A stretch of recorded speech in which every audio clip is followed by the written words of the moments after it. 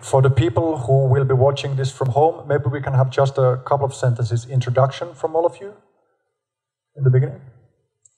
Sure. I'm Dr. Anne Wagner. I'm a clinical psychologist in Toronto, Canada, and I am an adjunct professor at Ryerson University and the founder of Remedy, a mental health innovation community.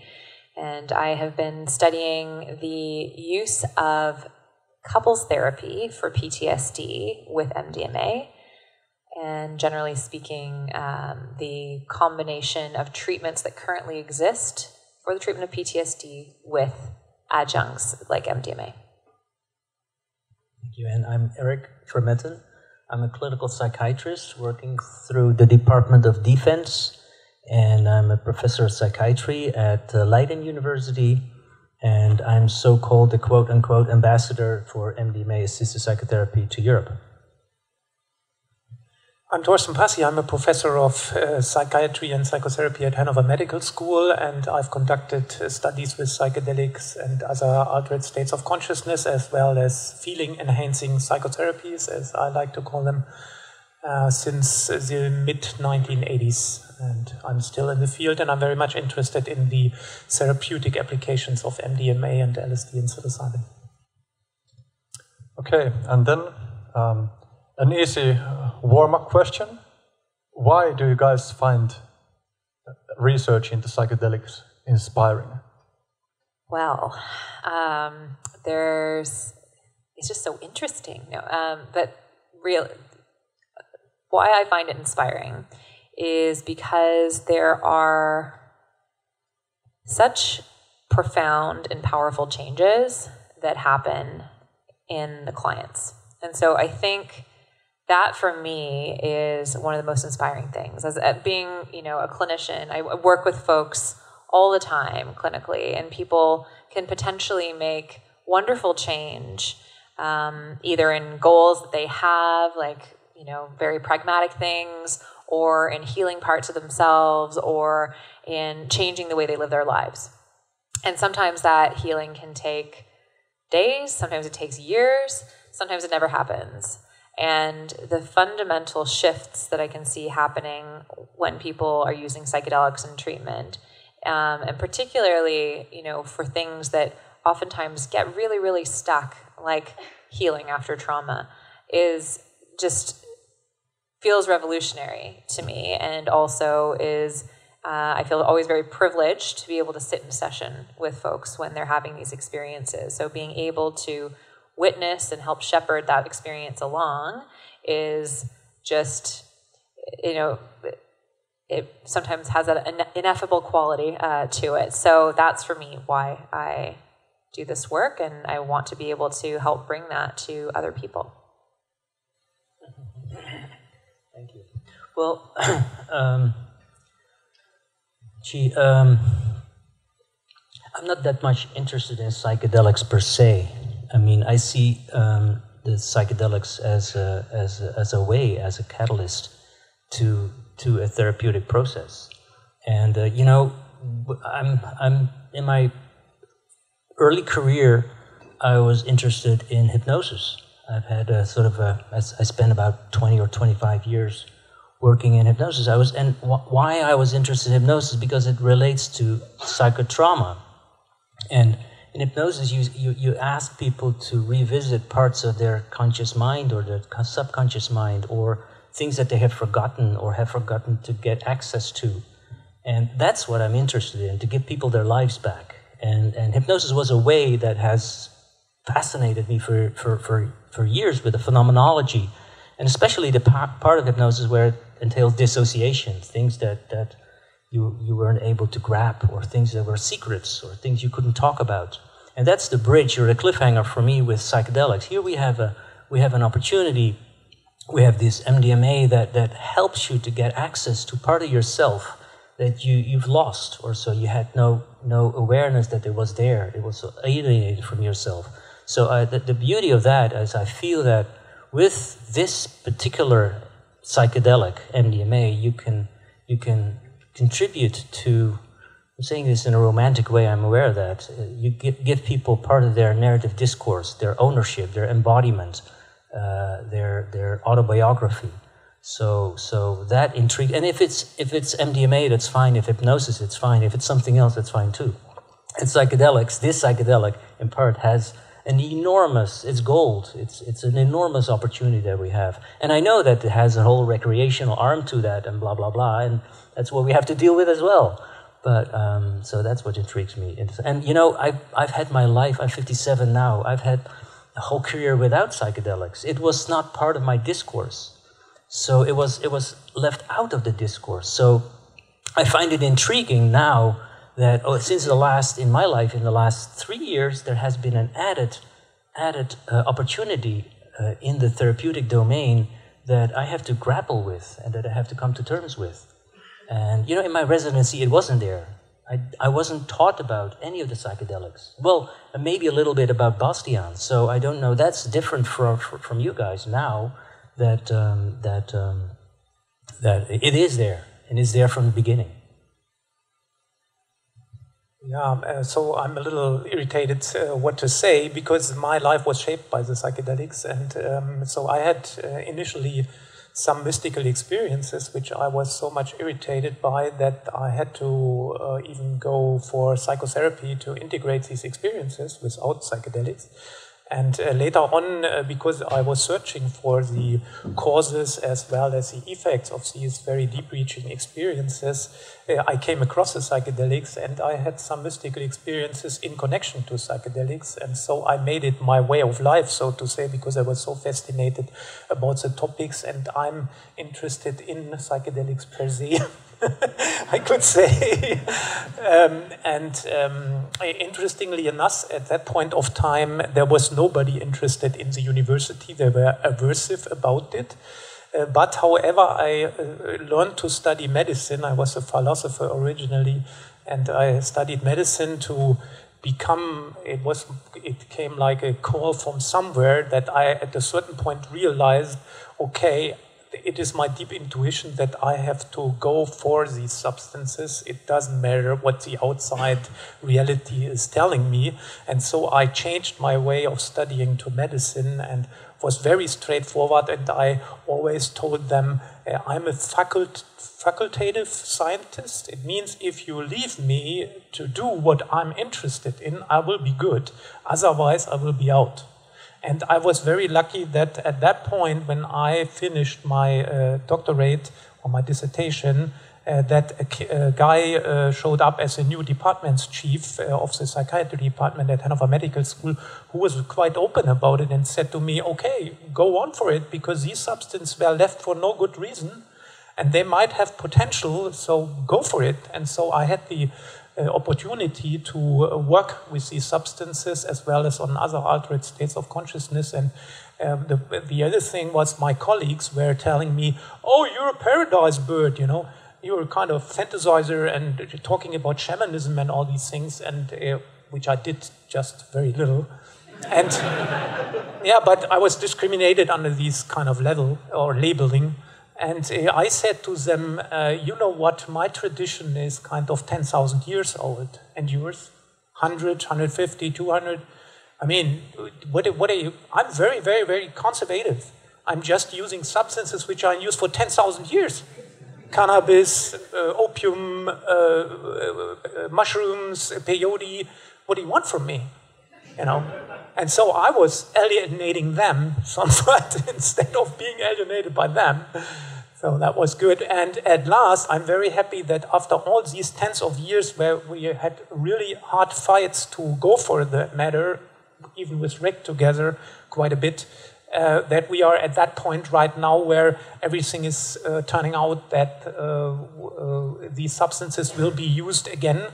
But also to close with a word of caution, I think MDMA is so benign as a substance that will work out, especially with the backing of MAPS, which is also has built it up very seriously and carefully over tens of years.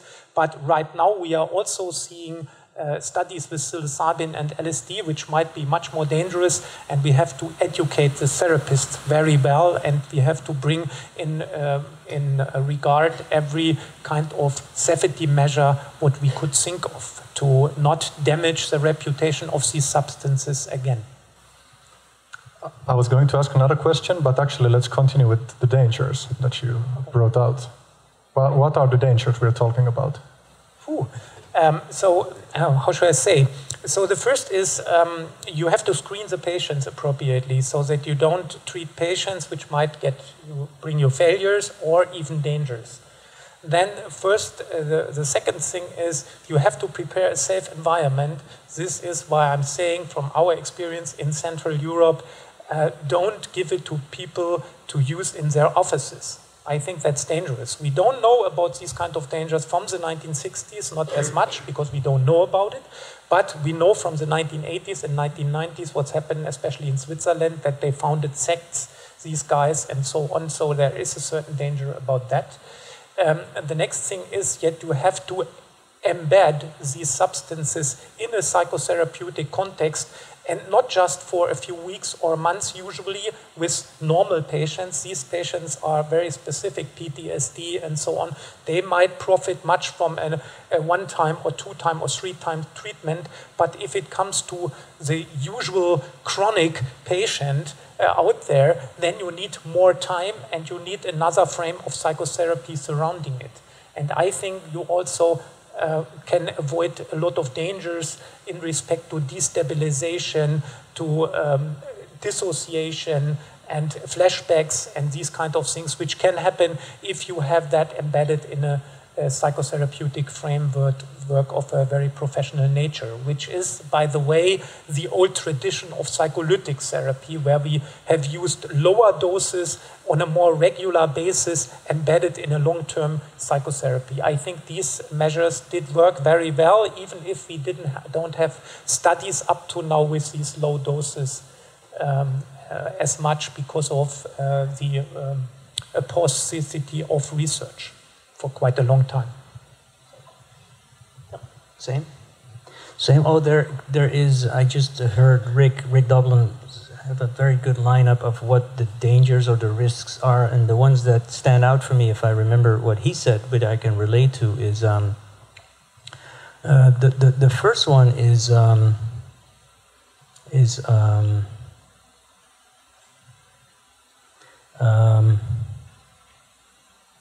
I'm blocking now which order I should sort of revise his thinking.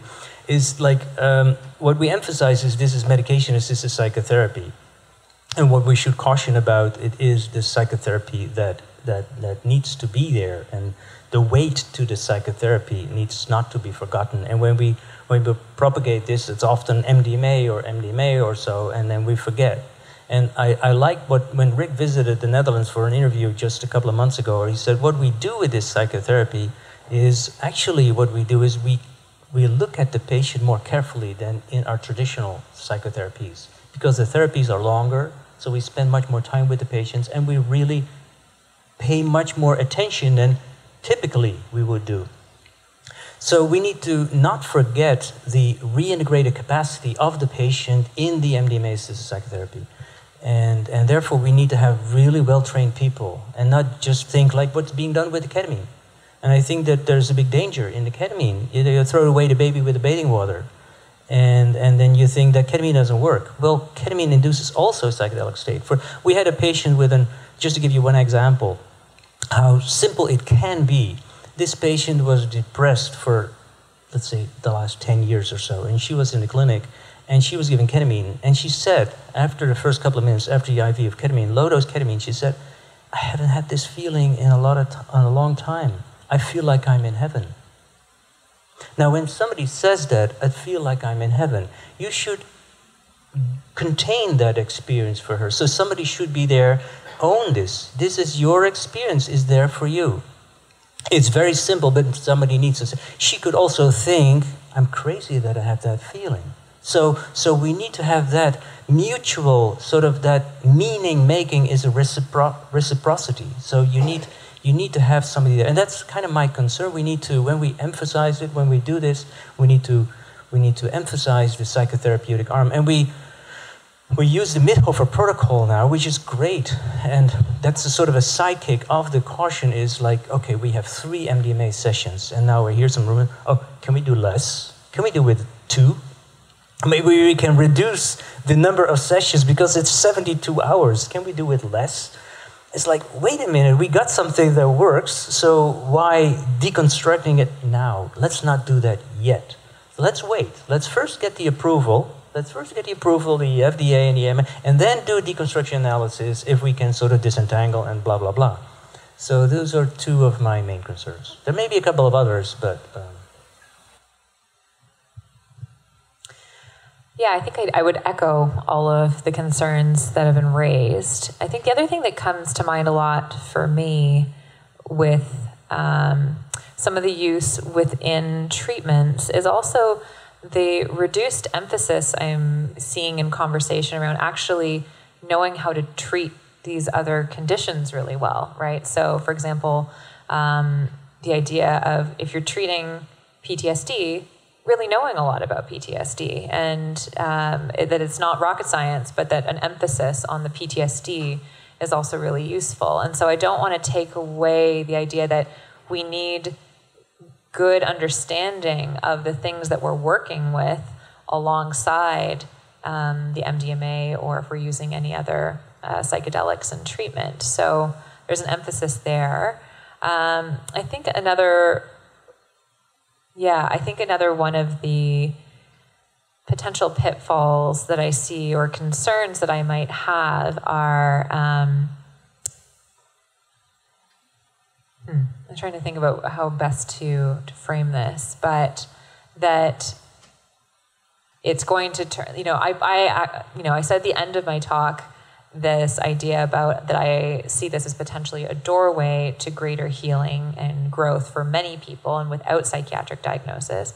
And at the same time, I have concern about the pitfalls of what that could look like if we broaden out very much so without strong training, without strong supports, and without strong understanding of the benefit and risk of using these different medications. So I think I'm a little concerned that it might feel like the Wild West when something becomes legalized, and the idea of if we're using, I echo Torsten that the idea of potentially sending it out into therapist offices without greater infrastructure around the use will potentially open the door for more backlash, and if things go a little bit awry in different cases, which inevitably it will when we're outside of a context of controlled studies. So I think the really thoughtful use, especially as we move into a post-legalization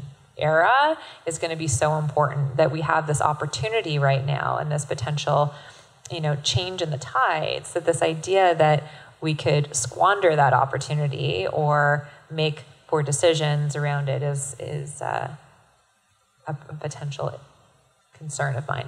Yeah. There's also a question regarding, this is related to the recreational use of MDMA. In recreational settings, there have been deaths associated with MDMA or ecstasy.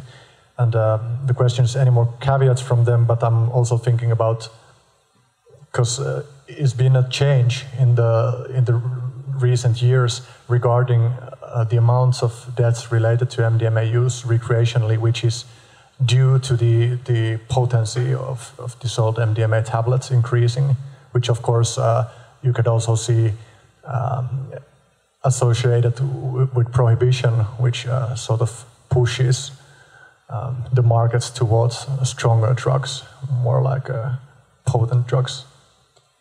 Yeah, the vast majority of deaths that have been attributed to MDMA or ecstasy or Molly or whatever it's, the substance is being sold as, actually has very little to do with MDMA itself. It has to do with everything else. For example, what the drug is cut with, which is in North America and Canada, fentanyl and carfentanil are huge problems. We have a massive opioid epidemic related to them. And so when we're seeing deaths that are attributed, for example, to MDMA or Molly or ecstasy, it's actually people who have had cross-contaminated drugs that are overdosing. Additionally, there's other setting and context factors that can contribute to deaths related to quote-unquote MDMA, but that has to do with overheating and dehydration or overhydration in different contexts. So it's it's far more about all like the idea of thoughtful use of tested drugs is a far less risk than I think these other factors are increasing risk.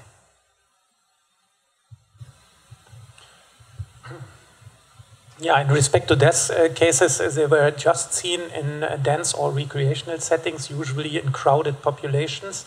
And let me just tell you one anecdote. Kind of 20 years ago, might be 25, there were studies going on about the impact on the brain and on neurotransmitters of MDMA, and especially higher doses, and they tested that in animals. And so one research group was coming up and saying, oh, nothing is going on with serotonin as much. You know, the other group said, oh, we find 5 times more serotonin alteration. What happened? So they phoned up each other the most simple way. Usually it doesn't happen that way, but the scientists were calling up each other, and they found that if they put the rats into cages together with others, let's say 10 or 20 together, they got completely different results than if they just treated one rat in a cage where just one animal was in. And so therefore the crowded environment, it's much contributing to that. And meanwhile, we have even human studies which have shown that. And the other thing is that a lot of people take more than one pill on an evening, and sometimes combined with other drugs. And if you really look up the cases, there are just a very, very few which you might think, okay, that was a specifically sensitive person out of 10 millions. So you can't find that like 1 out of 100. You could kind of try to detect that or so, but you can't, because these cases are really rare. And most of the cases were induced by dehydration or by overhydration. Means you have less water on board, but you don't register that. That's a typical effect of MDMA, that you don't register. You feel so well that you don't register that you have to drink because you danced so much, you know. And the opposite, when you realize you have to drink something, some people drink too much. They drink 4 liters in 5 minutes or something like that. It's true. And then they die from that because of the over-dilution. And electrolytes are changing in the body and so on. Just to close with the remark that never in any psychotherapeutic setting, above ground, underground, research or whatever, was ever a case where a serious medical complication resulted. Just to be clear about that. With MDMA, sure. With pure MDMA. Yeah, I realize it's a bit uncomfortable also to talk about recreational MDMA in the context of MDMA-assisted psychotherapy, but also I see the point in asking those kinds of questions in that there are many people who, for example, are suffering from undiagnosed or even diagnosed PTSD, for example, who are really like lost in how to take care of themselves and are trying to look for solutions. And of course, there's many other reasons for people recreationally taking MDMA or the classical psychedelics. And in a way, I think, of course, also the more we understand about the effects through the research, the more we can also prevent people from having harms from recreational use.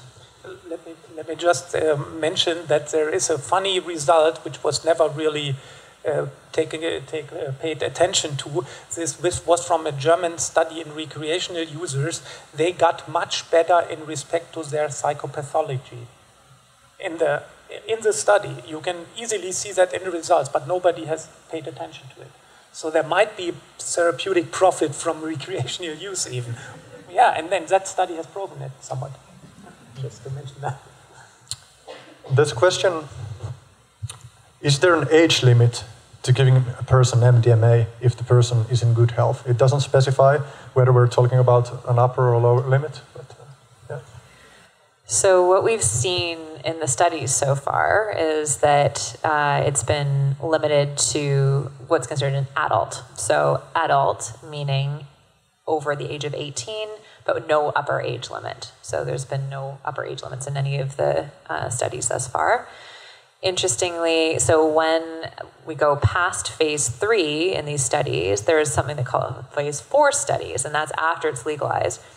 And in those studies, they actually has to be tested in adolescents and children. And so we're going to have data at some point in the near future on the impact of the use of MDMA in the treatment of PTSD in teens and then in children. So as of right now, we don't have data. I mean, we have, there's lots of recreational use in teens, as we know, but there hasn't been any research data as of yet. I might say something about older people. What we have seen is that as the older the people grow, they have less ease to cope with the after effects. So the MDMA has a certain impact on the organism. It kind of exhausts you somewhat, not just because of serotonin, I mean more in general. So the people feel exhausted the next day, and this is getting worse if they grow older. And so a lot of people don't prefer that substance anymore in underground settings, for example, because they say, oh, that impacts my body too much, and I don't want to be exhausted the next day as much, so they would like to take more natural psychedelics like LSD or psilocybin because of that. So that might present a problem in the future with very much older people. There's a question that has received quite a lot of upvotes. Based on the studies and especially experiences of the patients, does it still seem relevant to separate mental disorders from trauma? So the way I think about trauma is that we will all experience different variations of traumas in our lifetimes. The extreme types of trauma that might lead to, for example, post-traumatic stress disorder. There's some research that shows that over 75% of folks at some point in their lifetime will have that type of traumatic experience. Now, that being said, we know that the vast majority of people don't have PTSD. So what that means is that we're all working with the experiences of trauma at various points in our lives, and we are working through that in various ways, in terms of resiliency, in terms of struggling at different points in time. So I think that the experience of trauma is universal. The experience of mental illness or mental disorder, what have you, is just one end of a spectrum of experience. And so it might, we have classification of diagnosis that pushes us over into a category because we happen to have more symptoms or symptomatology at that given time. And that might stay around for a while, which would give us a diagnosis of, for example, PTSD or other outcomes from trauma like depression or other types of substance misuse, things like that. But that the idea of trauma equals mental illness or mental disorder, I don't think is accurate. I think it's that we're all somewhere on a spectrum at any given time, all coping with various things, including traumas, and at certain points we might end up over here and therefore have what we would equate to, for example, post-traumatic stress disorder. Well, it's been my career, post-traumatic stress or the impact of trauma. What this field has struggled with is the name definition of what is trauma. And we call that the A1 criterion. And then if somebody had an A1 criteria and they have symptoms, then they qualify for disorder. And what we do in psychiatry, but not only with trauma or so, we label, we put a box around a set of symptoms and we label them as a diagnostic criteria. And they have specific treatments or so. But to stick with the PTSD one is like, okay, if my cat dies, I don't qualify for PTSD if I get nightmares because the cat that dies doesn't meet the A1 criteria. So we say, there needs to be a set of criteria before you qualify for PTSD. If you're diagnosed with a life-threatening illness, okay, in DSM-3 you wouldn't qualify for PTSD, but in DSM-5 you would qualify for PTSD. It's like we shape these different criteria in order to label you a diagnosis that then would allow you to be eligible for treatment. For some people that's really important. If I was in the US and I was a veteran, I wanted to be diagnosed with a disorder in order to get treatment. If I don't get the disorder, I wouldn't qualify for treatment. So sometimes it has an important value. But like what you said, I echo that. We're all affected. We're very resilient in a way, but we're also having we're exposed to a lot of. The world is, I wouldn't say, is a negative place. It's a dangerous place in a way. It's also a very happy place to be in at the same time. So I'm just thinking, like, your question triggered me to come up with risks and dangerous things and concerns and stuff. And it's like, okay, well, I'm getting a little bit downer here, but there's a lot to benefit and to grow and to heal and to recover from. And yes, we're very resilient by default as well. But you know, to just tie on, if I may, since I have the mic or so, what we do feel is in that resiliency domain is like we continuously, and I think even more, where we are depending on our iPhones and instrumentations and stuff, and more digital in our ways of communication, that we wanted to. So then the young people wanted to have that as well. Who are we? Who are we in our own self? The self with a capital S. Like, we have multiple selves. I'm a different self when I'm wearing the uniform than I'm not wearing the uniform. We have a different self when we work as an employee than when we're at home. And we want to connect that to our universal self. There is an overarching self, right, that we all are. And sometimes we want to know who that really is, and we lose ourselves in one or the other. Trauma can have a big impact in fragmenting that part of ourselves. And here, psychedelics, with the S at the end, may offer an opportunity to look at that sort of disembodiment or the ego dissolution and look at who that ego or that self with capital S really is. And that is beautiful, that is refreshing, nurturing, and then you don't have to be diagnosed with a disorder per se, but it may really refresh your orientation to the other who you want to be connected with and yourself. Is that poetic? I don't want to say it.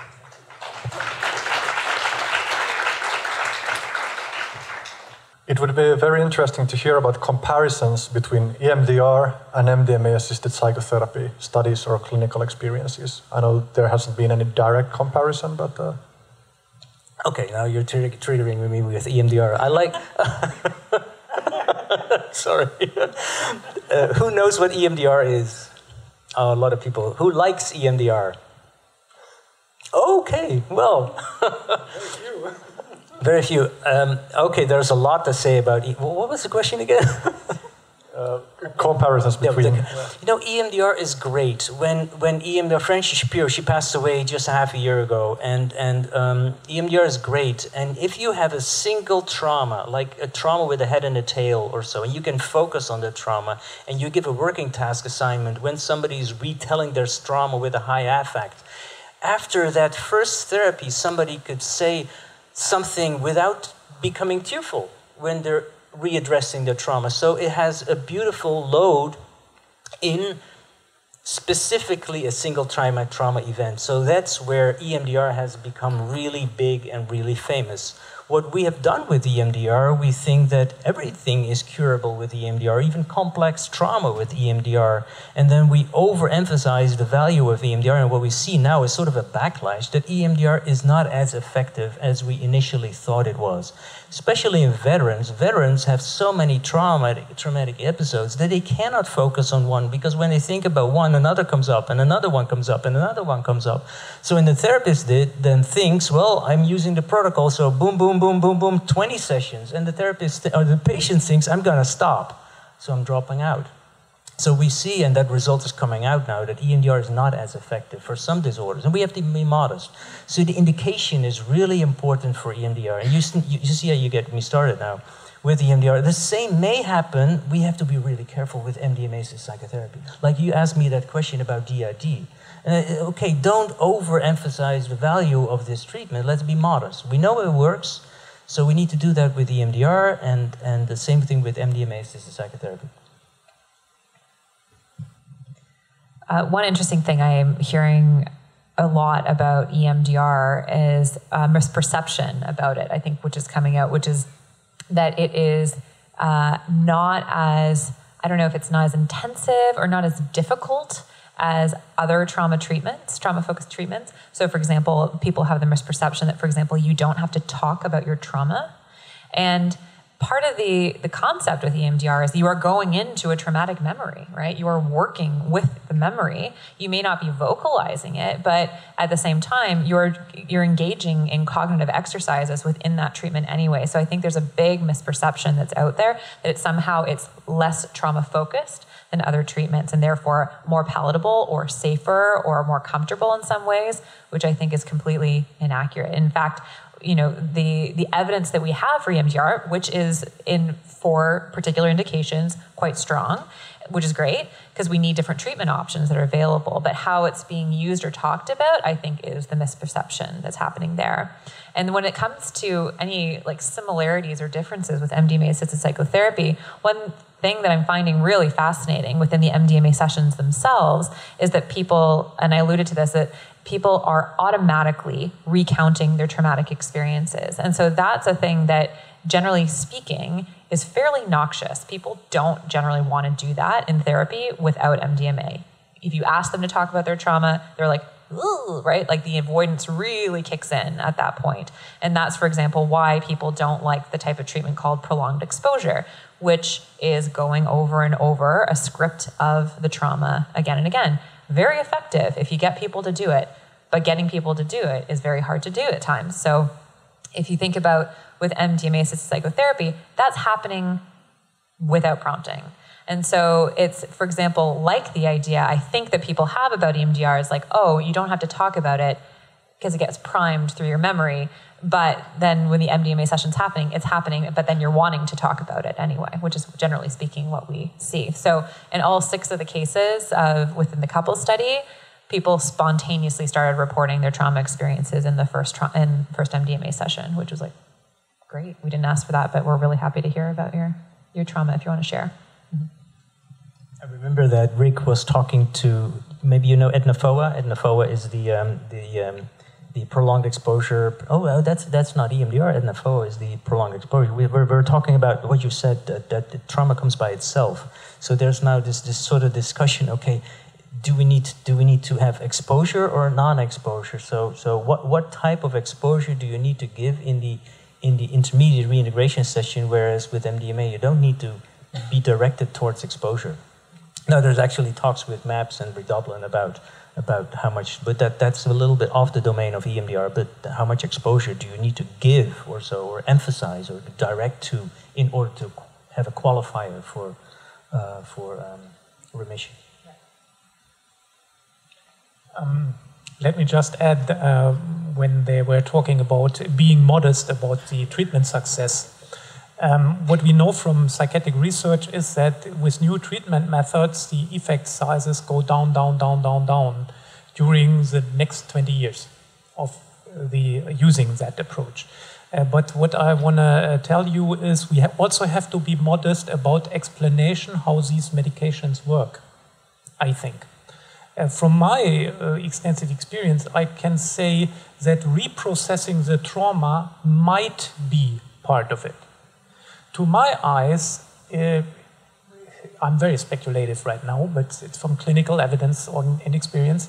I think that the main feature of one of the main feature of PTSD is distrust in the interpersonal world.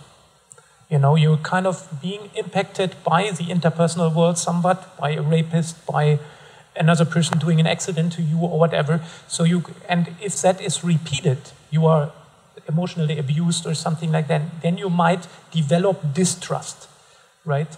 And to my eyes, it seems that the brain somewhat gets a cramp in itself, and because of these traumatic experiences which you can't cope with, and so you're developing distrust, you're not able to participate in social learning anymore because you're not trusting anybody. You can't really refer to their experience and build them into your worldview and stuff like that. You get more isolated.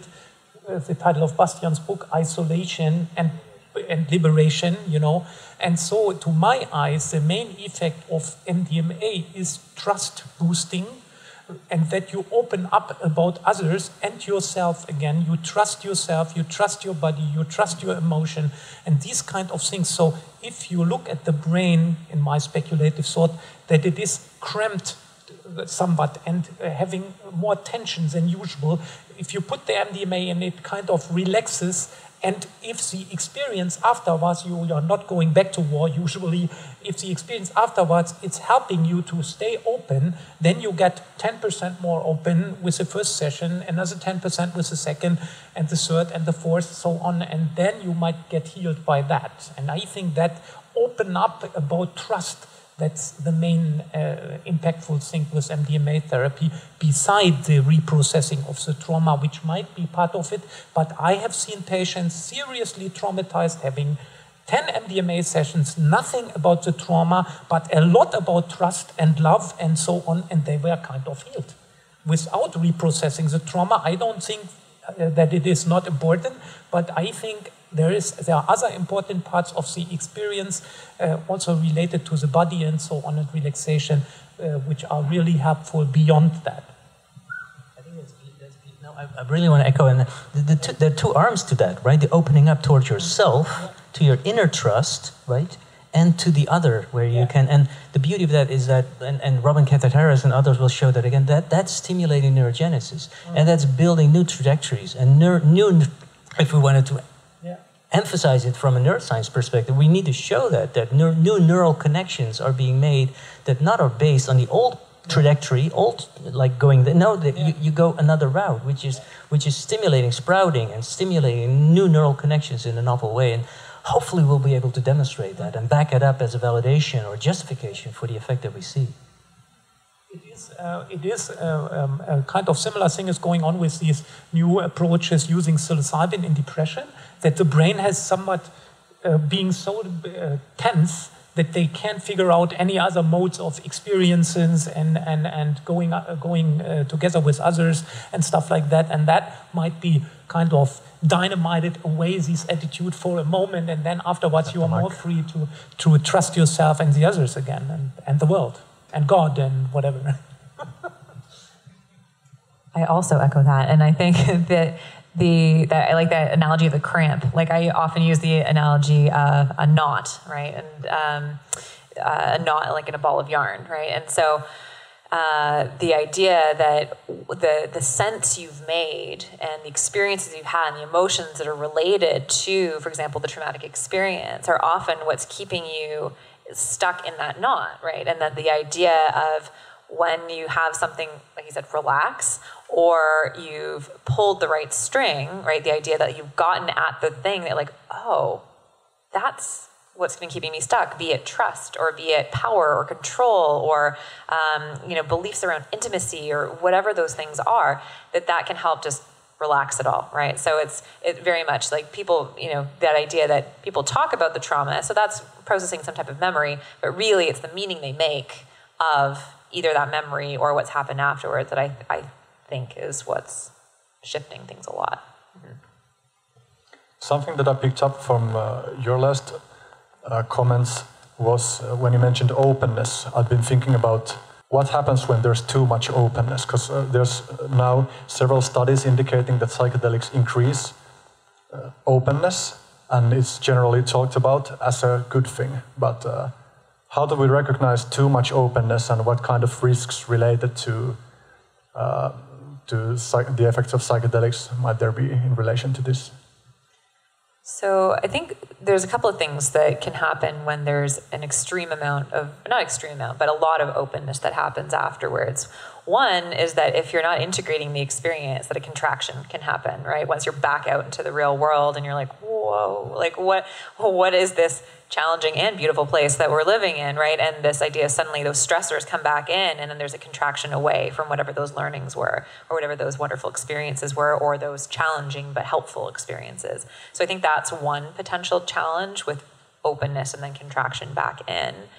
And then the other thing with openness is that, because actually this links back to the stigma question that someone asked me before. Oh, there we go, I finally made the link back. But that the idea that oftentimes if you are very open afterwards, and then you share that openness, or you share your experiences with other people who are not positioned to understand what you're talking about, that can be really challenging. And so having the support system, be it with close others or your therapist or whatnot to be able to make sense of and work with those experiences is really powerful, but to share it broadly can sometimes, especially when you're feeling sensitive and open afterwards, is really, really hard because it may not be validated and you may question it in a different way. So we haven't, in all the settings which I have observed, we haven't seen so much problems with that openness, but it has these potentials to be complicated. But the people are usually able, if they are kind of integrated and not borderline cases or so, that they are able to handle these issues quite well. I don't know about relationship issues as much. And the main problem what we have seen is with serial psycholytic sessions. If the people get more LSD, psilocybin-like substances, and they get that every 2 weeks or something, then sometimes people can be destabilized and being too open and can't handle their issues anymore. But it's quite a simple deal. Then you postpone the session, the next, and then they got stabilized again, and then you can go further. Current studies on MDMA-assisted psychotherapy, now the screen went off, have enrolled patients from a large pool of applicants. The subjects have done a lot of effort to get enrolled to the study. How do you see their expectations affecting the results? What do you predict will happen when subjects' expectations are not so high? Yeah, so for our study in particular with the couples, the vast majority were, the reason they enrolled is because they said, in their words, everything else. Like this was a last resort for them. So there was high expectation, but also they felt like a lot at stake, this idea that this is it, this is the last resort. I think as we go forward, well, okay, so, and the impact that potentially had on the study is that both positive and negative, I think, and this is speculation here, but the idea that someone putting so much emphasis on something working is potentially problematic because the idea that, that it's suddenly all about the therapy or all about the MDMA or all about the therapists. And so having to really work with that idea of like, you're doing your own healing, right? We're here to help facilitate that. We're not the magic ticket, and the drug is not the magic ticket. And I think that is so important. People really overemphasize the drug itself. It's a door opener to the rest of the work, and it's the work that the person is doing. And so really trying to emphasize that it's all them, like they're doing it, and this is just another doorway in. So I think that being, now I've forgotten what the question is. I got really excited about that. It was about the bias. Bias, thank you. So there's that piece, and I think also as we go forward, we're not going to see people having quite so much buy-in and expectations about the potential of the therapy, because right now it's getting such good press. People really want this. The fact that I'm involved in the research, I mean, every week in my clinical practice, I'm getting emails, phone calls, people trying to get me to see them for the therapy and having to say it's not available yet, or I don't work underground because I'm running these trials. So it's a real challenge, and people are seeing this as the only option. And it's not the only option, it's one of the options. And I think it could be a good option when it's available, but we're seeing a huge push of people really wanting access right now. So in the future, I think when there is access and we have more data, people won't necessarily be pushing so hard for it, but it'll be a great thing to have. I'll be curious what it's like, because for example, in our study, we had no dropout. That's unheard of in a clinical trial. I mean, it's only 6 clients, but still, usually you're seeing at least a third of people dropping out of most treatment trials. So people are invested in this and they're engaged in it. Partly, I think it's the setup.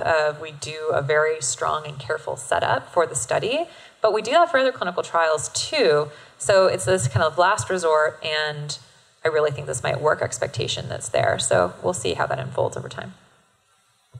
You said something about the future and sort of, I don't know, you're tapping into expectations and future. when this ever will become mainstream or so, how will that mitigate the motivational readiness or the expectations of the patient? These are desperate patients that we've had or so. They've been calling, and can I be in your study, blah, blah. So when I don't think it ever will get mainstream in the mainstream mental health way, because you see the infrastructure we have, that's not there in mainstream mental health. So probably we'll have psychedelic clinics which have a different route, and that people are sort of self-selecting themselves already towards the psychedelic clinic. So that whole frame about expectations will be mitigated in a different way, and we have to sort of think about how that selects patients in, or future patients in or out. But the access, well, we don't have psychedelic clinics yet in the sort of the mainstream reimbursable healthcare system, but probably we'll have them in the future. And it'll also help patients engage in a different way and select themselves in a different way in a mental health definition. And I think the whole, well, now I'm boasting, the mental health infrastructure, if you look at these disruptive psychopharmacology papers and the whole domain around it, mental health care will have to reorganize itself. So your question about expectation in the future it'll not be the same, and of course it's not going to be stable, but if you look 20 years ago and extrapolate to the next 20 years, there'll be massive reforms, also from a reimbursement perspective, also from the individual patient participation perspective, and maybe the psychedelics can have a massive input in that. Yeah, let me just say three short things. One is that I've already mentioned the downward going effect size of treatments, and at first you have competent therapists, competent researchers, enthusiastic about the treatment, the patient is enthusiastic, and so on. So that furthers the success of the treatment, but 20 years later EMDR is somewhat going to modest effect size, so to say. That one thing. The other thing is that we have been approached by a lot of patients about treating cluster headaches as well as PTSD with MDMA and so on. And we immediately say, no, we don't take you, because you are a self-selected sample at last with a lot of impact behind you. You might be especially healthy because of your impact. You might be especially unhealthy because of your impact. We don't know. So MAPS, for example, is telling us, please select the patient from the usual population surrounding the hospital, and not, you know, from somewhere else who is called up and stuff like that, and it's a very desperate case. And to raise your skepticism somewhat, I might cite a study which was done as one of the last studies in the US with treating alcoholics with LSD. And so these researchers said to themselves, okay, we are always confronted with the double-blind problem because our subjects always see they have the drug and the therapist is seeing that too. So we do a study where we give the Verum group or the treatment group 450 micrograms of LSD, and we give the so-called control group 50 micrograms. And what they found is, because of the expectation and the surrounding and the environment and the enthusiasm of the therapist, they got exactly the same results in both groups, with 400 micrograms less. You know, and then their recommendation in their discussion of the paper was, don't use any active placebos anymore. That's it. No. There's widespread anecdotal evidence of severe withdrawal or hangover, probably more hangover, from MDMA lasting for days after use. Is there mention of this in the literature? About the therapeutic work? No, like in general, having like this hangover effect after MDMA. Yeah. They are reported, but not by subjects in psycholytic therapy. They are mainly reported by recreational users, which have usually not slept for a night and have taken a few doses and so on. And even these kind of data might be somewhat biased, because we have done a study at Harvard University together with John Halpern, and they have found that there is no Ruby Tuesday, as it is called. But we don't know about these kind of things. And what I know from therapeutic work is that some people are especially sensitive to the effects of MDMA in respect to being exhausted afterwards. I would say 10% are especially sensitive to that, so they have to have a day or two for free so that they can recover with that. But usually there are no big after effects in that respect, from my experience. Yeah, we, in the couple study, we prepped folks that they may have all kinds of modulations in their mood after the MDMA session. So we didn't prime them that the drug could be causing anything. We're just saying you're going to be having intense therapeutic experiences. You could be experiencing all kinds of things afterwards. And so, and people did. They experienced all kinds of ups and downs and lows and not lows, but we didn't, anecdotally so far, we haven't seen any particular correlation to a low mood dip in those like 48 to 72 hours afterwards, which is what people, report recreationally. So it appears not to necessarily be the case in therapeutic administration, but also you're prepping people that they're going to have all kinds of experiences afterwards. So. And good ones, yeah. This is perhaps especially to Anne. There's a question about, but you other guys can also answer this. Sometimes it is best to end a difficult relationship instead of trying to continue. Could the effects of MDMA make it harder to end the relationship? Okay, really interesting question. So, I love this stuff. Okay, so I don't think so. I don't think so because the concept of essentially the truth comes out during MDMA sessions is very real, right? And so the idea that people are, whatever is truthfully there will emerge in some way. And I know that might sound quite airy-fairy if you haven't either sat in a session or had your own session or whatnot, but there is a truthfulness to that people will share what they are feeling and what they're experiencing. And so, sometimes we'll use the term that the medicine is showing you what you really need to know. Your inner healer or whatever that is showing you what's really there. So I don't think then that the MDMA experience, if you're doing it in a thoughtful, kind of healing type way with a partner, is going to do anything to your relationship that wouldn't already exist. It may catalyze something. It may catalyze something faster. It may catalyze something sooner. You may not feel ready for whatever that thing is, but it won't necessarily be wrong of whatever gets catalyzed. Just a brief comment to that regarding the truthfulness, that also seems to be very context dependent, because we do know from anecdotes that people express having done things after using MDMA in recreational settings that they have regretted afterwards. And I imagine this rarely happens. I've never heard of it happening in a therapeutic setting. Yeah, this highlights the importance of your setting and your context for how, why, when, where, and with whom you are using a psychedelic or an entactogen. So yeah, in a context where there's all kinds of stimuli, it's not contained, you're not doing it with a set intention or purpose or ceremony or whatever, all kinds of things are going to happen, and all kinds of actions and decisions and emotions and reactions are going to be there.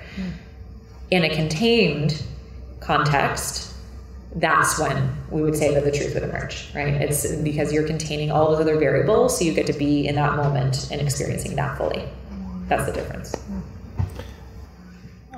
I completely agree with you, but just want to share an anecdote about a friend in the late 1980s. He had 2 MDMA pills in his fridge, and his girlfriend was he never took MDMA. He did it 2 times before or something, and she was eager to separate from him. So he thought by himself, okay, I will kind of manipulate her by giving her an MDMA pill, and then she will stay with me, right? Because she falls in love and stuff, because it's a kind of romantic love feeling too. So what happened is they did the drug together and talked without anxiety about separating. So it's exactly what came out, what was real. It was so funny, you know, they had no problem with the separation afterwards. I mean, how's that? This really interesting question that you don't regularly hear in a panel. Why the most popular question is not asked? And what is that? I will reply to that.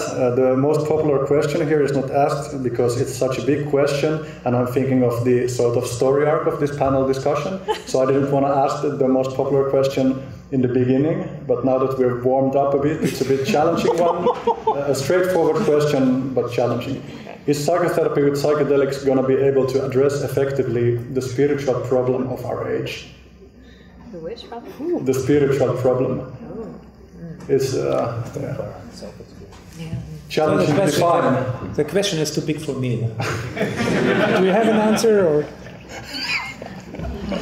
you take it? I'll take a stab at this one. Okay. Okay. So,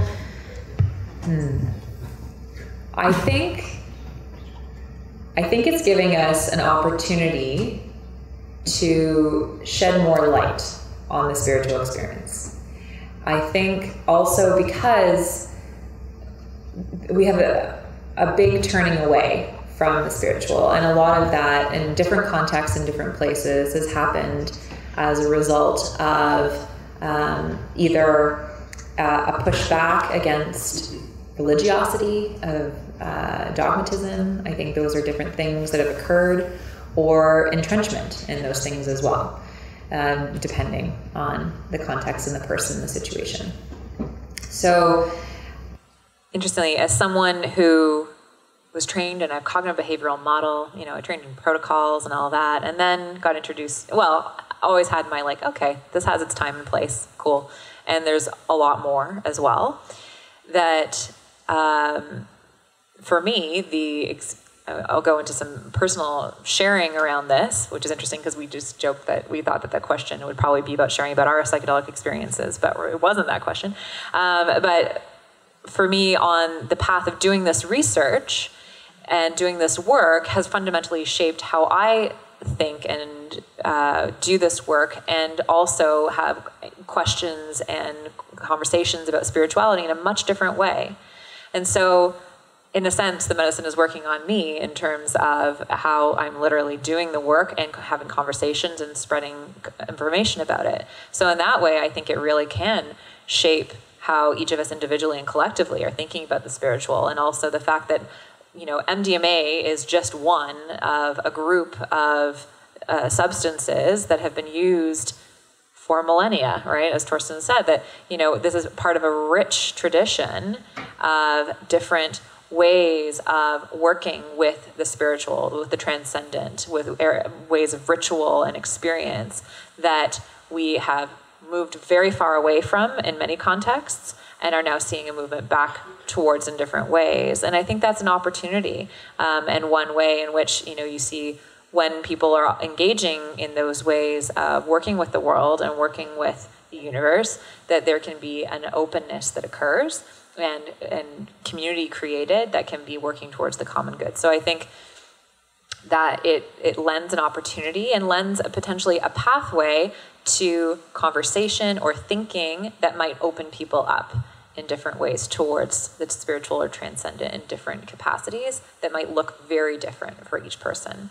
So, a brief follow-up before handing over the mic, and you guys can also answer this, because this is not directly about psychedelics, but this is about spirituality, which is a concept that often comes up when you're working with psychedelics. So can you also give your most like down-to-earth practical definition of what spirituality could mean? Oh. What are we actually talking about? Because people talk about spiritual effects, and the question was about the spiritual challenge of our time. Oh, good. I'm going to need some support and integration on this one. No.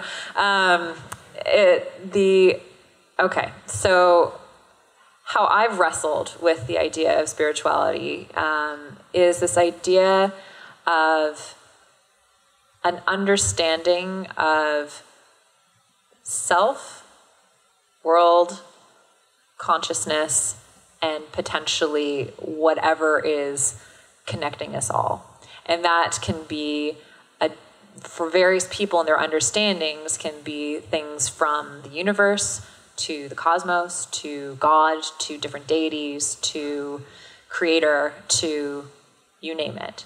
That there isn't a singular definition of that, and it isn't tied to a religiosity that is, following one path that, chose a particular way of exercising a spirituality. So for my personal definition of it is this encompassing of these different layers that all go together, and that there's a larger general idea that encompasses it all. And I've had a shifting and changing experience with that and what that means. The fact that I would even say the word the universe or the divine or the cosmos in front of an audience where I just gave an academic talk, I'm like, what?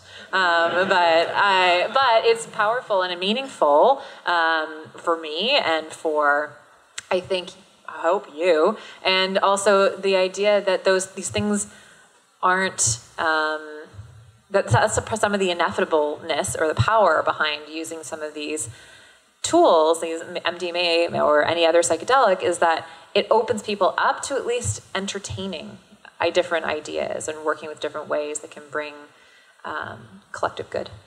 Yeah.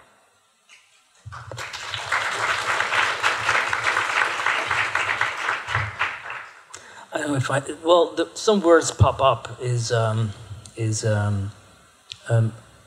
word awe is sort of like humility of something bigger, and that bigger can be something which is like the cosmos, but it could also be what you sometimes hear, and I can refer to an own experience, a religious experience, which is also sacred and is also spiritual and is very personal. I'm raised in a Catholic tradition, and Catholicism as a religion, but you have different religions. Like when you have an ego dissolution experience, that can be very, very like an experience that has an enormous religious connotation, where if you feel you die and you're not sad that you're dying, and that's another state of being, and that you can look down at the people on the earth that are crying about you, but you're not sad that they're crying for you, because there's no necessity, because you're going to go back to finish your life. That is a sort of a spirituality or so. It has a meaning-making incentive for you to have another definition of yourself when you go back to the world. And it's what it reminds me and some people that I talk to all is the awe. It's the connectedness to the world, and to have a purpose in the world, to do good to others, to have a contribution to the world, and to save plastic from the ocean, or to be nice to each other, and not to make war, but to kind of make peace. And if I feel that if for future generations or so we need to there's a sort of preservation of the planet also, the ecological kind of climate. We need to preserve the earth, but we need to. I feel that when I talk to Rick, he's very, very incentivizing about this as well, and other people in MAPS have this sort of collective, like, not only be nice to each other, but be nice to our environment, clean up. Like, I was at Burning Man just a couple of weeks ago, which is thank you. Go there. It's a beautiful idea. You go to Burning Man, it's the desert when you go there, but everybody cleans up their shit. At the end, it's a desert again. And it's sort of we take care of each other, but we also conserve the planet. Does that have to do with the psychedelics and stuff? It increases, probably, it contributes to the experience that we need to do something to conserve. And the humility, that biggerness or so, and if it's a divine God feeling or Jesus or whoever it is, that can be very personal, that contributes to that state of mind that motivates you to contribute in a good way to your life. And then when you lose or when you die, then it's going to be okay. You don't have to be sad about it. So I feel that that is sort of a couple of words that I want to convey to my spirituality. And I wake up every morning and I feel very energized when I reflect, when I close my eyes. And you know, one moment, because we were about sharing our experiences, and when it's still one snapshot of my psychedelic experience when I was having my MDMA. You know, I'm very hypnotizable, I said that, but when I close my eyes and I reflect on my MDMA session, I can get that same contact high without MDMA. I don't need to take my MDMA to have that same feeling of when I look in the other person's eye, I feel connected in a way that I didn't feel before. Is that MDMA? I'm not high on MDMA, but it's also in my neural network. So I get energized by that. That's my spiritual high.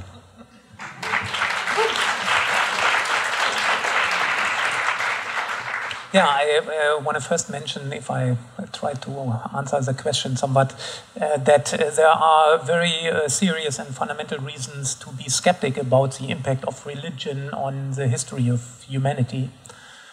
There are some good sides, but there are also some bad sides. We have to realize that. And it seems that in the US, the people were going away from dogmatic religiosity and call themselves spiritual. So that's a kind of more neutral term or something like that. So what is astonishing for me personally is that after I started in 1980 to search for what the mystical experience is and what it can bring to humanity or whatever, and I studied the whole thing, then nobody was on that track. Right now, we are thinking about making the main healing ingredient against depression the mystical experience. I mean, how is that? That's a revolution in psychiatry. It gives me goosebumps on my skin when I'm talking to you about that. It's really unbelievable. And therefore, there is a certain thing that mystical experience, I don't talk about spirituality and all these kind of implications, but mystical experience is a very basic experience. It has been distributed worldwide always. Because of the repressive attitude in our culture about ecstatic experiences in general, and especially mystical experience, we have kind of suppressed it. We know from surveys that kind of 50% of people being 40 years and older have had a mystic experience, but usually they completely suppress these things.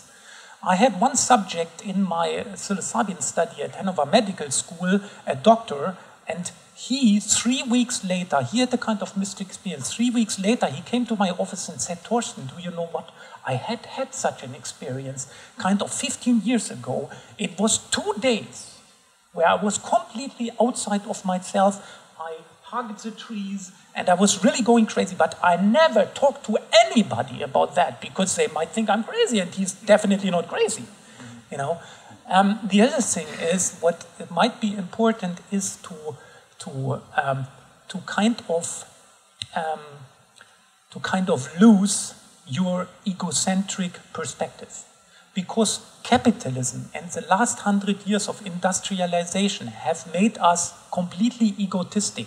A little less so in the former socialist countries. They are more under collectives and the Chinese people and so on. But otherwise, we tend to be more and more and more so, you know. And I think that could be a kind of correction, kind of mechanism of bringing us away from too much egocentricity, so to say. And in consequence, and this is definitely what I got out of all my experience, is what we are not thinking of is the other species. We have done the greatest mass extinction on the planet in respect to diversity. You know, that's the real problem. We are the problem. We are much too much. You know, and I think that's really important, because if you are really egoless, it means you see the other species and their own rights to survive, to live, to unfold. You know, even we have so much animal rights organization. What's about plants' rights? Yeah, Pflanzenschutzmittel is a German term for all these poisons what they spray on the plants. You know, nobody's caring about these organisms. That's the main thing. We need to reduce us in our egocentricity and in our population size.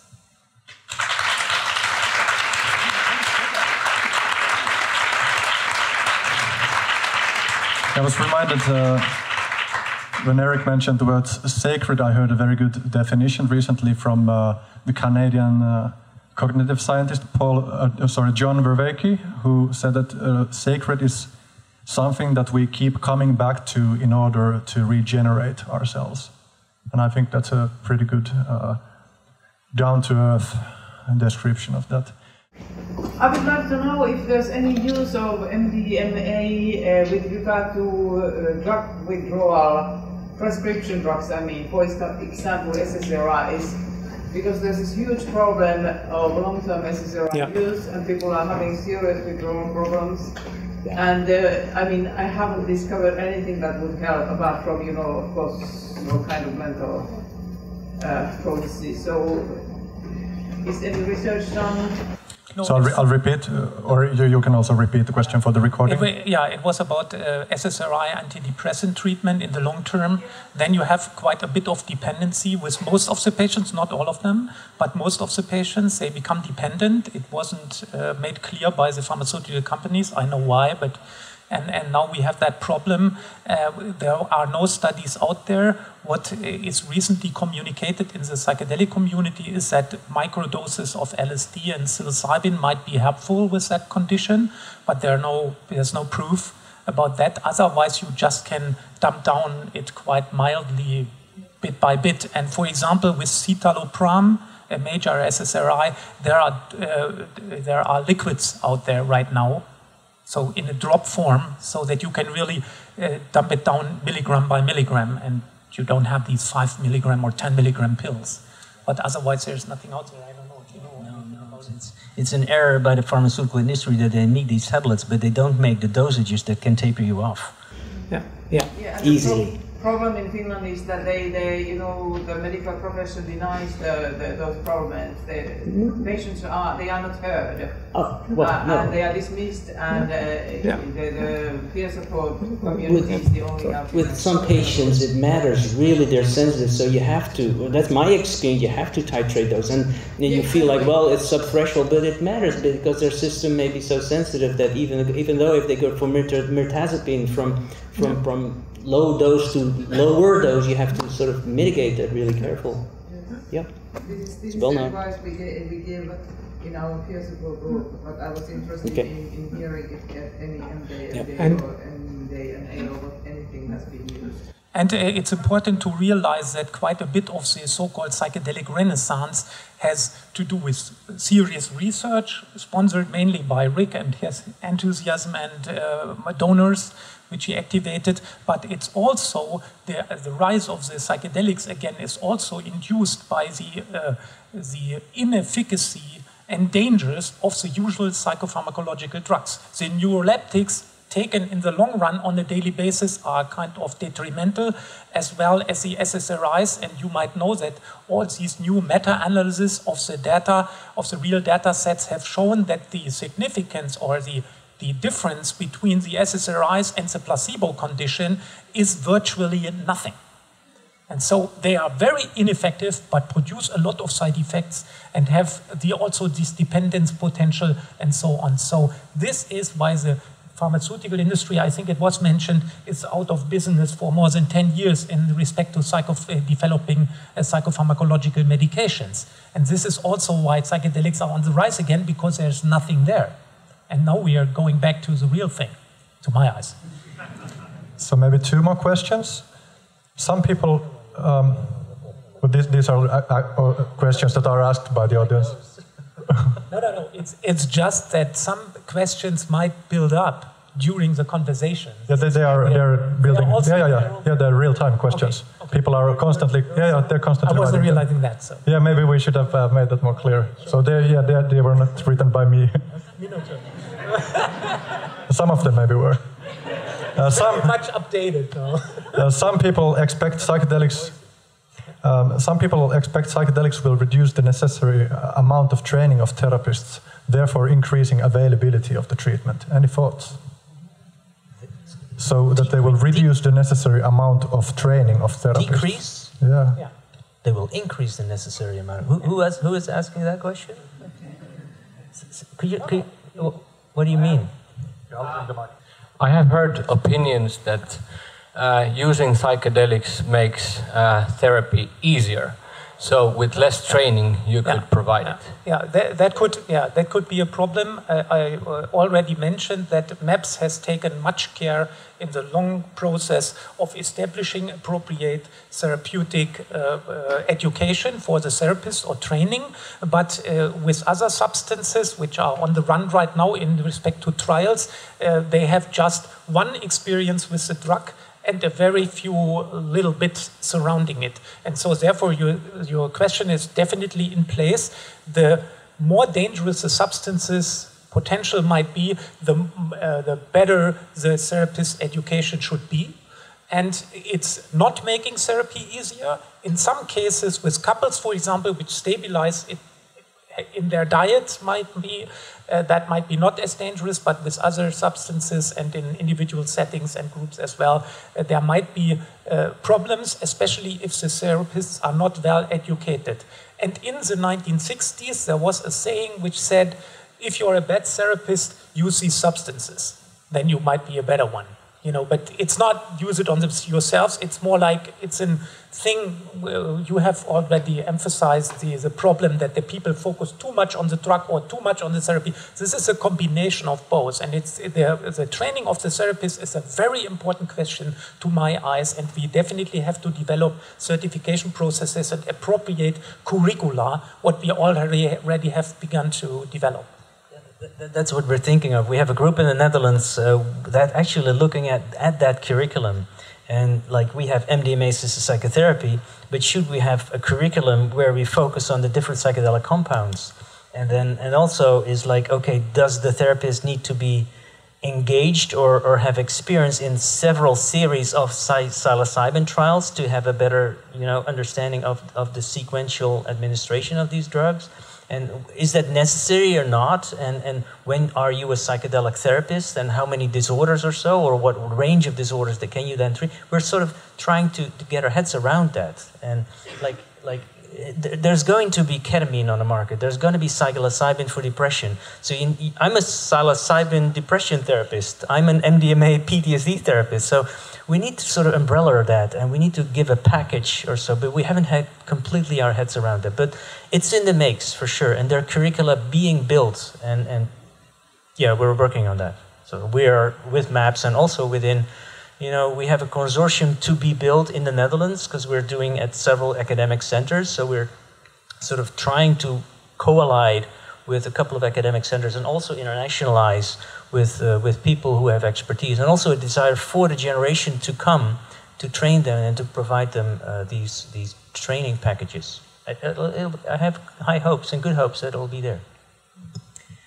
I was really anxious to answer this question. Clearly, I've been like with the microphone, but I think this is a big question and a big concern I have, especially because people are seeing it from the trip sitting model, right? So that the idea, especially that we see, for example, at festivals and in different harm reduction spaces, of people with some training, not a ton, doing trip sitting. That's really, really different than doing psychedelic assisted psychotherapy. And so I want to really emphasize that, if you've sat for someone in a Zendo or in a sanctuary, that is different than doing psychedelic assisted psychotherapy, because what you're doing in those spaces is you are helping someone through that experience that they've had, that they're maybe having a challenging experience or they need a safe place. There are some similar skill sets that are being applied, but it's not the same thing. And in fact, in those spaces, you're not supposed to be doing psychotherapy. You're helping, you're sitting with.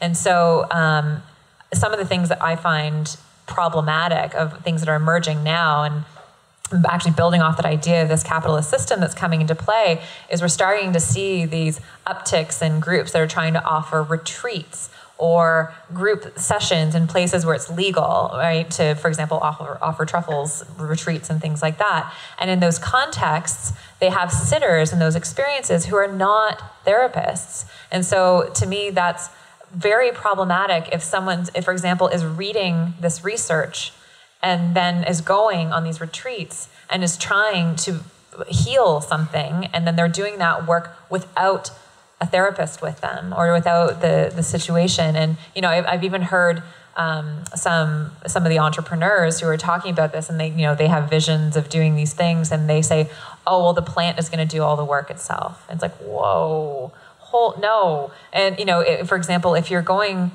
to an ayahuasca retreat run by a shaman in the Amazon, they have oodles of training in being a shaman, right? Like they know how to work with those experiences. So we should not be assuming that because someone has had a strong spiritual experience for themselves, that they, on a substance, that they can be an effective psychedelic psychotherapist, right? It's a different thing altogether.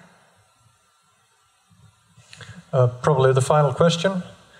We are now seeing an increase in research and knowledge in usage of psychedelics with trauma therapy.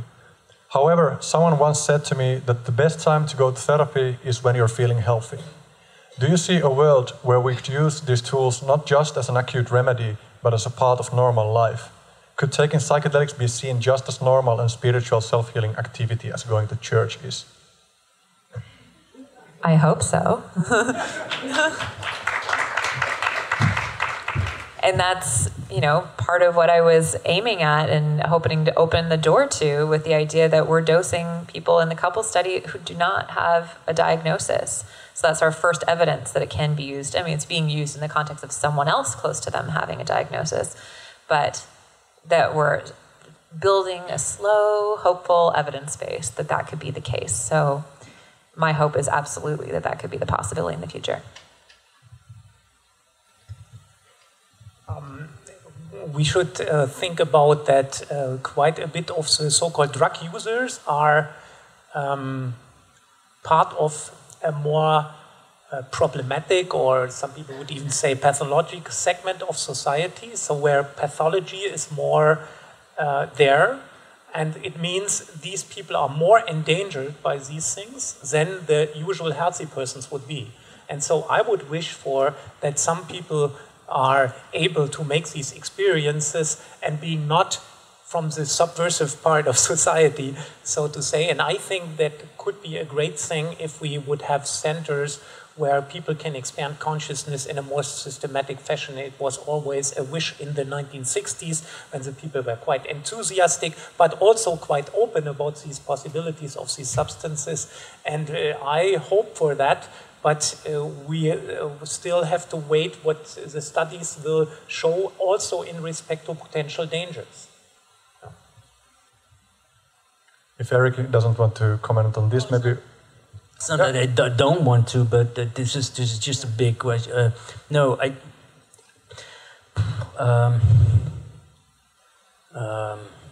the last word, right? I don't have a last word, is will it be, as I wake up, I think, no, if necessary, it needs to be available, I don't have a last word. No, it's like we're talking, like when I put that up on medical marijuana, is medical marijuana or marijuana and cannabis has been part of the normal world? In a way, yes. People cut the edges of the day by taking a marijuana instead of a beer. So that's pretty normal, right? It's not abnormal or so. So is that the same with psilocybin and MDMA? I think that there is going to be a separate celebrational probably category for that, and it's not mainstream. You take every day or so your MDMA. So there is, and then probably I'm in the medical domain, so medicalization of the MDMA-assisted psychotherapy, that would be more at my heart. But yes, there will be probably opportunities where you have more celebrationally settings where you can take drugs and psychedelics. Yeah, it came up to my mind right now that there was an ethnographic or cultural anthropology study looking at all the populations on Earth, how they developed rituals to use altered states of consciousness in their culture. And it is obvious that every culture has done that. There are cultures which have done it not as much, but usually they have done it quite a bit. And I think it was Slotkin, an anthropologist, who has shown that when the people were coming from Siberia to the Americas, they have used every plant around, especially these consciousness-altering plants. And Rick Doblin came up with the saying, "We are a cultural anomaly." in the Western industrialized countries, because we haven't developed these kind of rituals, not on an official above-ground basis, just in these underground subversive settings. And so I hope very much that we will lose these, being this anomaly.